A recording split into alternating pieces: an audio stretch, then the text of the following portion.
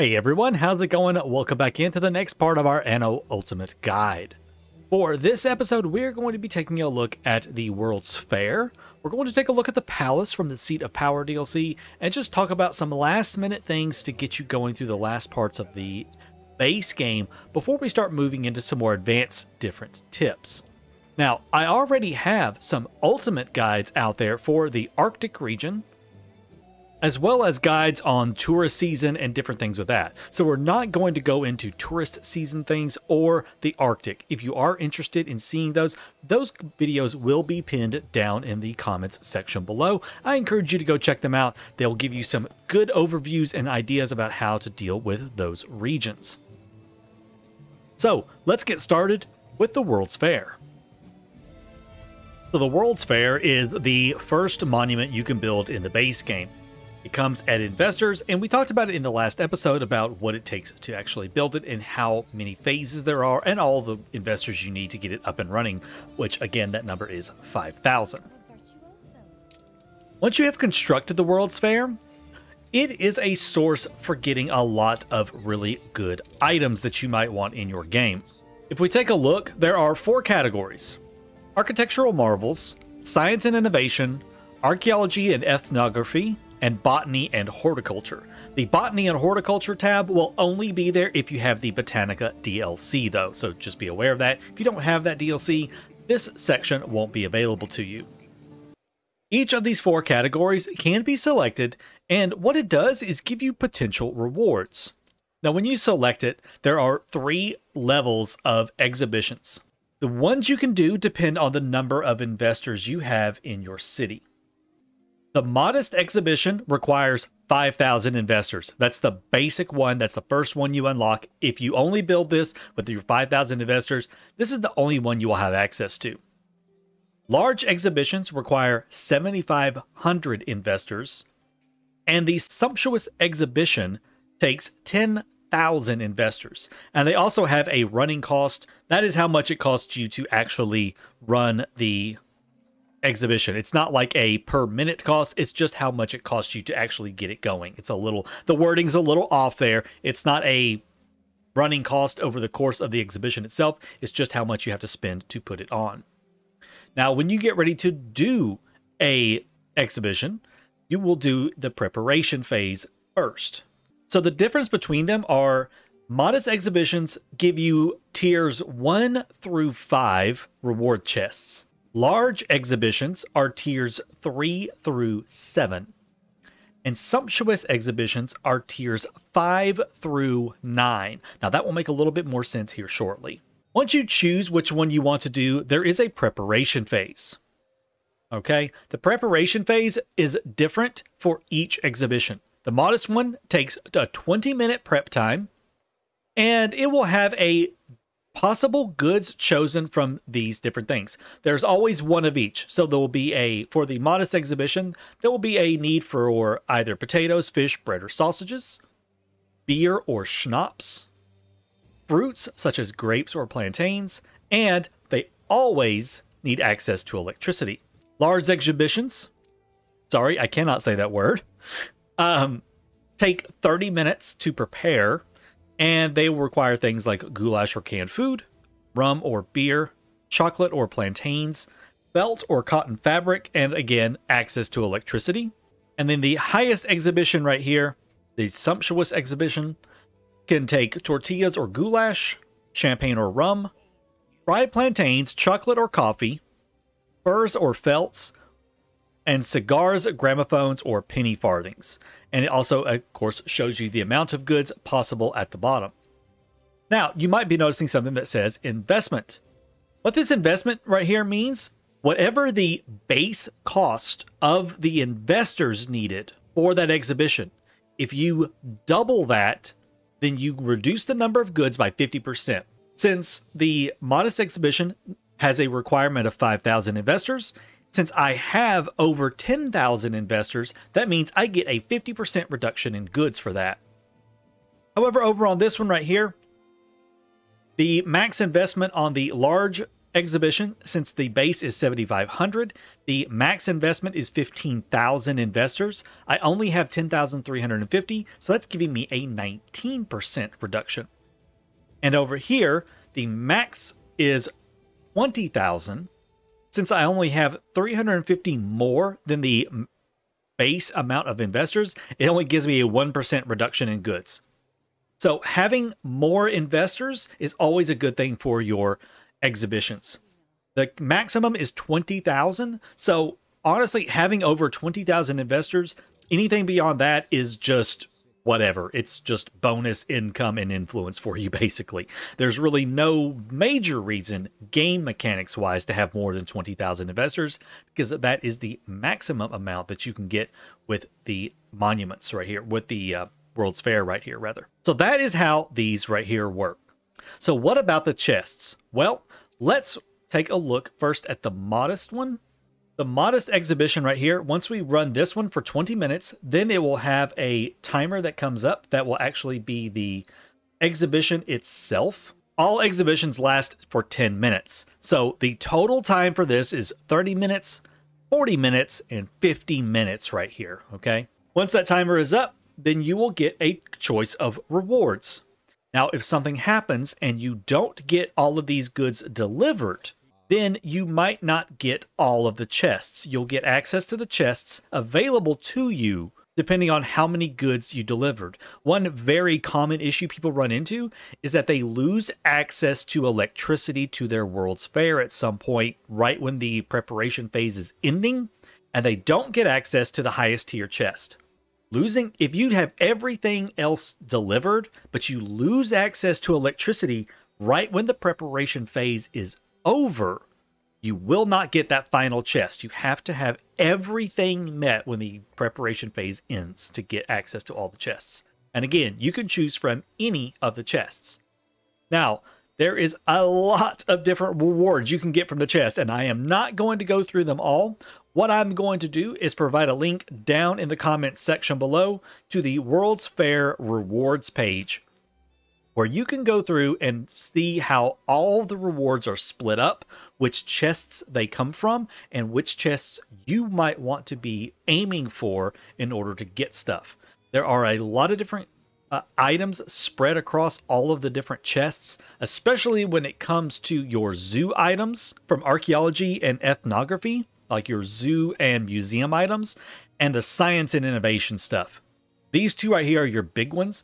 These are your trade union items, and these are your museum and zoo items. There's a lot of stuff, some really good stuff spread across not always the highest tier chest that you might want. So you want to double check and see where the items you're looking for are going to come from the chests, and then aim for those. So what I'm going to do is I'm going to run a large exhibition, and when I come back, we'll just take a look at the chest and how that actually works. So I'll see you guys in just a second. So actually, this is a good spot right here to jump back in and just show you the preparation phase itself. Didn't think about showing you that, but hey, why not? So as you can see right here, it has chosen canned food, cotton fabric, rum, and chocolate as the resources that this particular exhibition is going to need. I chose a large archaeological exhibition, and right now I'm getting 323 possible attractiveness from this exhibition. And down here are the different chests that I can get. I could get buried handcrafts, ancient writings, rich furnitures, noble funerary material, or natural history. I'm aiming for natural history because I'm wanting to get the Jurassic set for the museum. That's what comes from the natural history section. Now, the rewards are random from the chest, so you may have to run this multiple times to get the things you want from it. But all I've got to do now is just sit here and wait for the timer to count down, wait for all of the goods to fill up, and make sure that I keep electricity going, so I will have access to the natural history chest.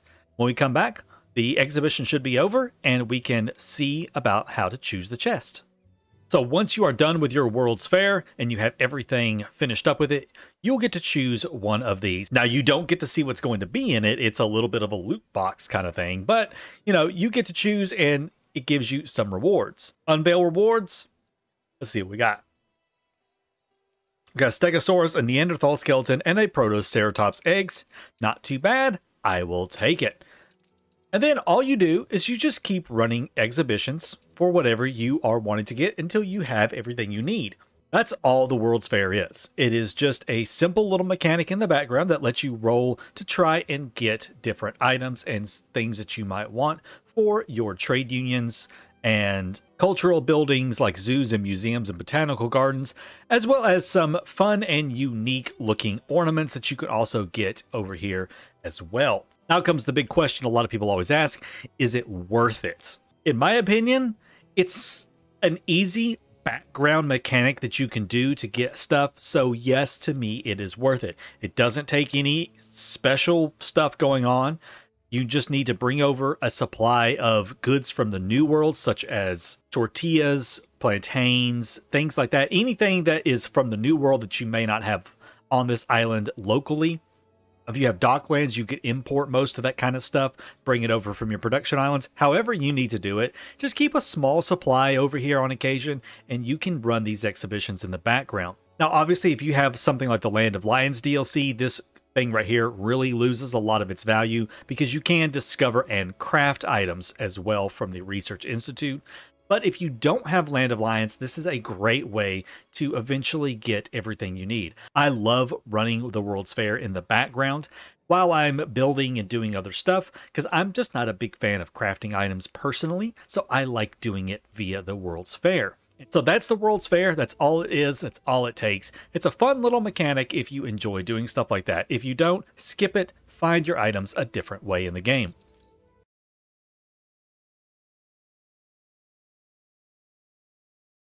So now let's talk about the palace. The palace is a building that was introduced with the Seat of Power DLC. So if you do not have the Seat of Power DLC, you can go ahead and skip this part. But if you do and you want to learn a little bit about the palace, stick around. So this guy is unlocked when you hit investors. You can build it as soon as you get to investors. It doesn't take anything special. Just one investor and you can build a palace. However, it is very expensive, as you can see. It has a maintenance cost of 5,000. Ignore the maintenance cost of a bus stop because that's specific to the tourism DLC. It does have a 1 million coin construction cost as well, but it does boost the attractiveness of your island by 150. So the way the palace works is it has a road range. It has a fairly sizable radius around it to begin with. Note the word to begin with. And you can place it basically anywhere you want, but typically most people try to place it relatively in the center of their towns, but mostly in the center of the city. That way it gets the most extension as you add on to the palace. So I'm just going to go ahead and kind of plot mine, let's just say right about in here. Now, obviously it's not connected to a road yet, but it will be soon because you get to design your own palace with this thing. How you design the palace is totally up to you. There is no right or wrong way to do it. Some people literally just start plopping down the modules. The modules can be found by clicking this button right up here under Palace Wings. And then there are 6 different models. And then the straight palace wing right here, just the basic palace wing right there, has 3 models itself. So there's 9 total models. Some people just take it and they just start plopping down like this.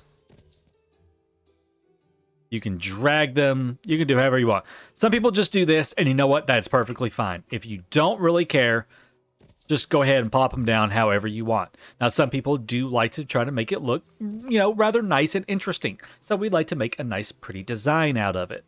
Or you can start trying to design something elaborate like what I've done here and put parks and all kinds of stuff in it. Whatever you want to do, let your imagination go absolutely wild. It does not matter where the wings on the palace go. When you add the wings onto the palace, as you can see, our range has extended out considerably with our 28 wings, and I still have 6 more that I can add, and it has extended out quite far. A palace on a large island in the old world, well, once it has about, I would say, around 35-ish, 40, between 35 and 40, somewhere around there. I don't remember the exact number anymore. Somewhere around that number will cover the entire large island. I mean, it may even be a little bit less than that for this particular island. I might be able to get there with maybe about 35, actually, yeah. But anyways, it doesn't matter. What I mean by that is you get more palace wings every time you hit a global population increase. It's the same mechanic that's up here with your profile level. You'll get influence, and you also get palace wings. You get 2 additional palace wings every time you reach a global population milestone. So, beyond all of that, what does the palace actually do for you, and what is all this range about? Well, it's because of policies. There are 5 different departments within the palace. The Department of Administration mostly deals with residential stuff and town halls. For every town hall that is within range, that is the green radius, of the palace, you get plus 50 workforce per town hall connected. So if you have 2 town halls, that's 100 workforce for each of the 4 workforce tiers up here. Investors are not included, by the way, just be aware of that.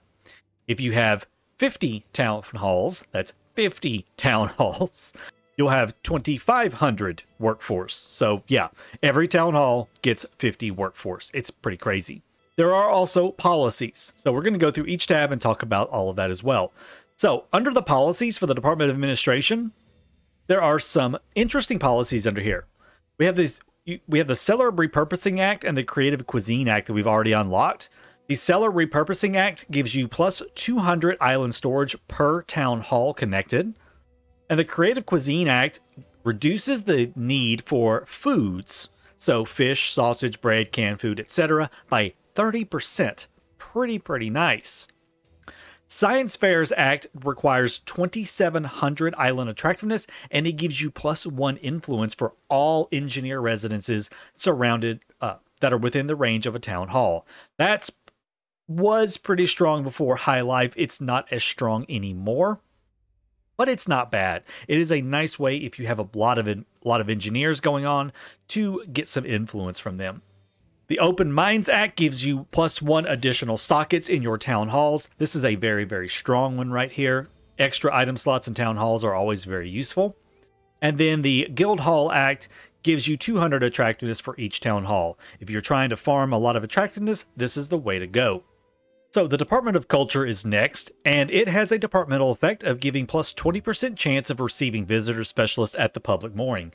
It's a really good one. Getting specialists at the public mooring is basically the reason you have public moorings, and increasing the chance of visitors, especially once you hit the legendary specialist threshold, is really awesome. So definitely try to have your public mooring within range of the palace at all times. As far as policies you can choose, the plus 1 reward from World's Fair event. If you like running the World's Fair stuff, go ahead and choose this before you start an exhibition. You cannot choose this policy after an exhibition has started. So if you want to run some World's Fair stuff, switch over to this one. This gives you an additional reward from the chest. So instead of 3 items, you'll get 4. So it's really cool. The next 2 right here are kind of just dependent on which one you tend to have the most modules of. Plus 10 influence per museum module or zoo module basically makes them free. It still costs influence to place them, so you still have to have the influence available to place them, but once you place it, you get the 10 influence back. Now, one cool little trick with this is that the first 10 modules you place don't cost influence. So when you place these, you actually gain influence. Instead of it being a net 0 gain, the first 10 modules you place will actually gain you influence. So this is a really cool little trick. Like if I go ahead and plop this right here, because I've got 1, 2, 3, 4, 5, 6, we'll see that my influence is going to go up by 60. Boom, right there. Great little way to get some influence from either of those if you need it. The Estate Collections Act is 250 attractiveness per completed cultural set. Again, if you're farming attractiveness and trying to boost that up really high, this is a fantastic one to get. The last one is the Right to Remain Act, and this is typically the one a lot of people recommend using, especially when you're trying to farm specialists. And the VIP specialist pool that it has is really unique. I will provide a link to it down in the description below about how it works and everything. I'm not going to get into it here. It's a little much to talk about, but it does give a particular pool of specialists that it will choose from whenever you get specialists coming to your island. So this is a really nice one right here. Again, loses a lot of its value due to Land of Lions and the Research Institute, But if you still want to try to farm specialists from your public mooring, this is a good one down here. Next up is the Department of Labor. The departmental effect is plus 10% productivity for production buildings within range of a trade union. Anything that boosts productivity is a win-win, so awesome little effect. As far as policies, extra goods from farms, it's okay. You get plus 1 every 2 cycles, so you get plus 1 ton. The way this works is not that like a grain farm will give you all of those goods. The grain farm itself will give you 1 extra grain every 2 cycles. A vineyard will give you 1 extra grape every 2 cycles. So it's not that you'll get all of these from a single building. It is dependent upon what's actually being produced there. So it is a nice little way of getting some extra goods from your farms if you need that. The next one is really, really strong though, and that is all heavy industries connected to trade unions will get 1 extra product every 3 cycles. Now that is pretty nice. There are a lot of heavy industries, especially in the tourist and skyscraper stuff. There are several heavy industries included with those that you can get additional goods from. So those are really, really strong, and I really, really like those. The Galvanic Grants Act gives you plus 50% productivity from electricity. This is a really good one if you just have a lot of general industry around your trade unions and not specifically heavy factories. So this will just give you a flat bonus. Now, a lot of people love this one, though. Minus 50% workforce needed for all production buildings and multi-factories. People love reducing workforce, and it's a huge strategy, especially for min-maxers and record builders to reduce workforce needed. So this is a very popular one for them. And then the last one is also a very popular one, and that is the plus 1 socket to trade unions. Again, more items in a trade union is really, really good. Now, the Department of Welfare is an interesting one because a lot of people, there's a little thing about it most people don't know. Plus 10 area of influence for all public buildings includes power plants. Power plants are considered a public building, so this increases the range of power plants by 10 tiles. A lot of people don't know that, and they don't realize that this is affecting it. So your power plants will reach farther with the Department of Welfare on it. So really, really helpful thing right there. If you have the Arctic DLC, or the Passage DLC rather, the gas-fired power plants are also public buildings, so it affects those as well. So anything that is considered a public building, those are all the things highlighted here on the screen, are increased tiles by 10 tiles. Are increased by 10 area influence. Now, as far as policies, we have the aspirational finance, which gives you bonus income for artisans and engineers within range of universities, power plants, banks, and variety theaters. It's okay. I'm not a big fan of that one. Now, this one I love for my personal building style. Plus 3 attractiveness for artisan and engineer residences. That's a biggie for me. That's a big biggie for me. I like to have a lot of different engineers and artisans mixed into my cities, especially my major capital cities. I think it looks nice. So plus 3 attractiveness for all of that. It is a massive amount. I believe in one game I had probably 4,000 or 5,000 attractiveness coming from this right here alone. It was absolutely bonkers how much attractiveness you can get. So really, really good. The Citywide Web Act, the plus 15 area of influence for power plants, is not very strong to me just because of the plus 10 that you're already getting from the base effect. So I wouldn't recommend this one, but if you want to use it, go ahead. Plus 5 happiness from all public services. Again, one that is situational, not the best thing in the world. Now, the Late License Act is really, really nice. Minus 20% reduced need for all drinks. So that's a big one. Anything that reduces consumption is a massive win-win. And last but not least, we have the Department of Trade. The base effect is plus 200 tons per Harbor Master's office. Now, what that actually means and what it actually does is that any harbor master that is connected by road, be sure you have it connected by a road. It actually adds storage to harbor masters' offices and the Docklands main wharf. So it actually turns them into storage depots and adds 200 to them. It's a great way of boosting island storage. Now, as for policies, we have the Coastal Reforms Act, 300% productivity for all coastal production buildings. Super, super strong right there if you are doing a lot of sand mines and things like that. Very, very powerful effect right there. Shipyard Stock Act, plus 50 tons island storage per depot. This does only affect the base game depots, not the Docklands depots, just be aware of that. This is only the base game depots, these things like this right here. It affects these. It does not affect Docklands depots. Fuel Reserves Act, 200 island storage per oil harbor and storage and oil store. Again, if you need the storage, go ahead and get it. +1 item slot for harbor masters offices. Pretty strong right there. Again, anything that adds item slots to a building is really nice. But this one right here beats all. 50% load times for ships at trading posts and piers. Super, super powerful. Loading times can get absolutely bonkers in the late game, especially if you have Great Easterns and stuff running around.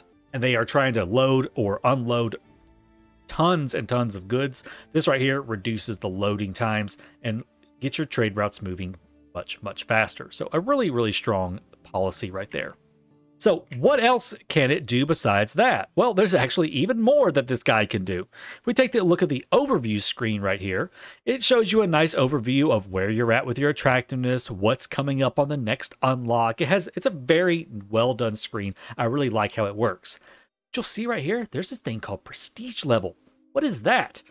Well, prestige level is a nice little thing that once you reach 9,000 attractiveness, which is after you have unlocked the final policy available, which is the Naval Logistics Act. Once you reach 9,000 attractiveness, you will get a prestige level. And what that does is it increases the effect of all of these right here.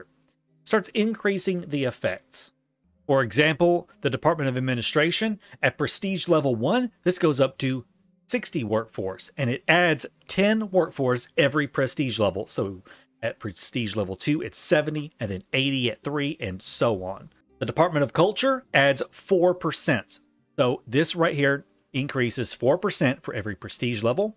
The Department of Labor increases by 2% every prestige level. The Department of Welfare increases by +2 influence range. And the Department of Trade increases by 40 tons of storage per prestige level. So that is how all of these increase. Now, here's the even more fun part. There is a max of 25 prestige levels. You cannot go beyond 33,000 attractiveness, which is how much you need for prestige level 5. So let me tell you the numbers at prestige level 25. This turns into +300 workforce. This turns into +120% increased chance of visits. This turns into +60% productivity. This is +60 range, and this is +1,200 tons. So it's super, super powerful. The palace is absolutely awesome. It's a lovely, lovely building. Definitely recommend that DLC if you are looking into getting the most out of your islands. But what about the palace itself? Can I build more of these? Well, unfortunately, no, you can't. You can only have one palace per game. However, you can build this little thing called the local department. Local department is this little guy.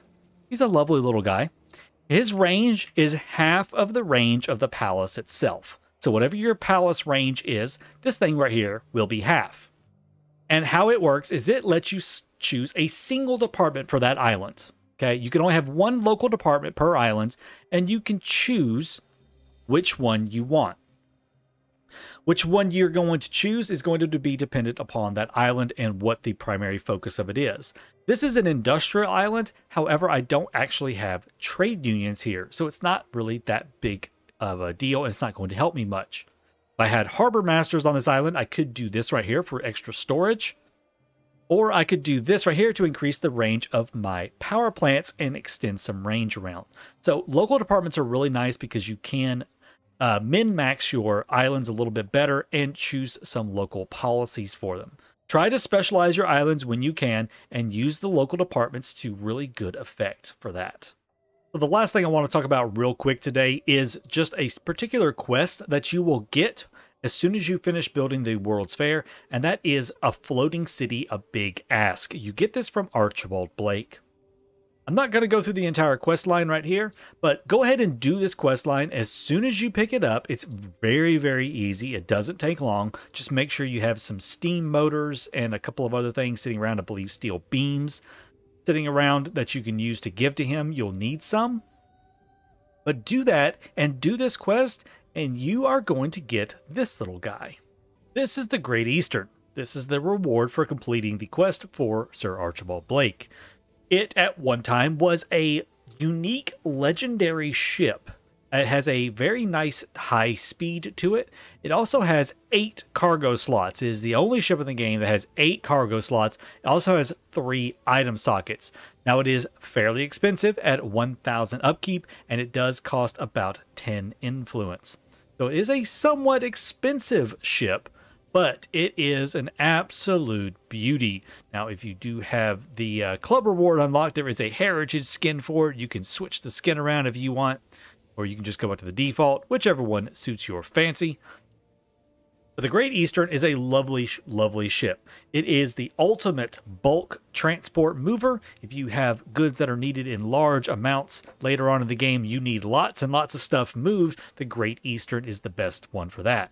It is also the best ship for expeditions if you still like doing expeditions in the game and sending your ships off to discover strange new areas and finding goodies from them, from specialists to weapons and all kinds of torpedoes and weird little things like that. Then you can send off the Great Eastern with 3 items and several specialist rations stocked on there, and breeze through those expeditions really, really quickly. Now, unless you have the Land of Lions DLC, this is the only one you get. If you lose it, you can get another one from Archie, although it costs quite a bit of money. But you can get another one if you lose this one. If you have the Land of Lions DLC, the Research Institute allows you to craft a permit, which allows you to build 1 at a time. Each permit is equal to 1 more ship, so if you want more Great Easterns, you have to research more permits. So you can get these through the Steam Shipyard with the Land of Lions DLC if you have the permits researched. So it is a fantastic ship. Definitely go ahead and get this as soon as you have the World's Fair built and unlocked, and you can start using this for all kinds of fun things. I like to take my initial one and use it for expeditions, especially those really harder 3-star ones. I like to send it on those because it can usually blast through those really, really easily.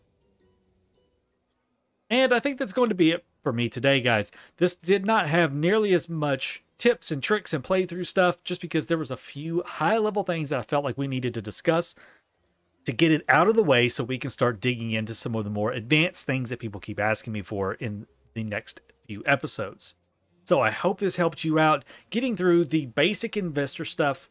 We will be coming back and talking about some more advanced things now later on.